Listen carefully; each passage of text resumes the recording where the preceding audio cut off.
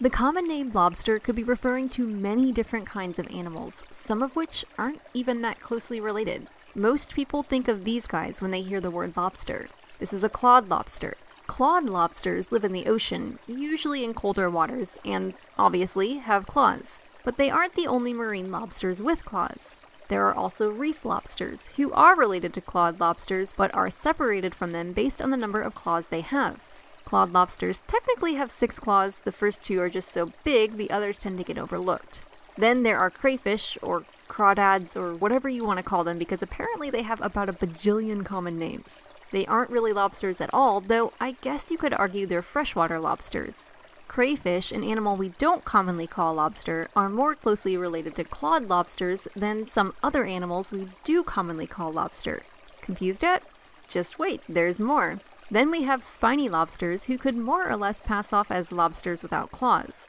I've even heard some people guess that spiny lobsters are female lobsters. Technically speaking, they're not wrong because there are female spiny lobsters, but they're also completely wrong. I mean, come on. Look at this sexy lady.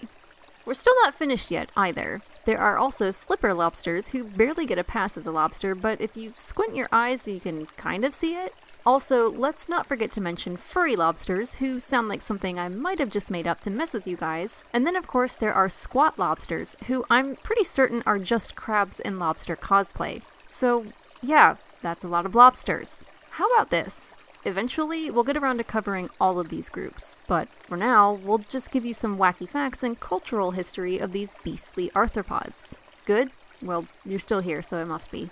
The name lobster is thought to be an Old English butchering of a Latin word that means something like locust or grasshopper. Now that I'm thinking about it, I do kind of see a resemblance. Apparently back then, any unknown arthropod was given this name. Maybe that's why we have so many lobsters today? In Greek mythology, lobsters were a piece of the chimeric creatures known today as ichthyocentaurs, which are depicted to have the upper body of a man, the front legs of a horse, the tail of a fish, and lobster claws protruding from their heads. In some versions of the Kraken's tale, this fabled beast of the deep is shown as a giant lobster. And in Disney's Atlantis, The Lost Empire, another ancient creature, the Leviathan, takes the form of a lobster. In Costa Rica, amulets that resemble lobsters have been found, their meaning possibly concerning the high-ranking socioeconomic status of those that don them. In modern times, lobsters take the stage as a top-tier culinary dish accorded to us by the gods on high. Though it should be noted that in their history, lobsters were seen as peasant food and fed to the lowest classes of people, as they were titled the cockroaches of the sea. Oh, and there's an essay by David Foster Wallace about them that you should probably read at some point in your life. Hopefully that gives you some insight to the diversity of lobsters. I realize this episode was a bit of a break from the norm, but we'll come back to all these individual groups later on down the line.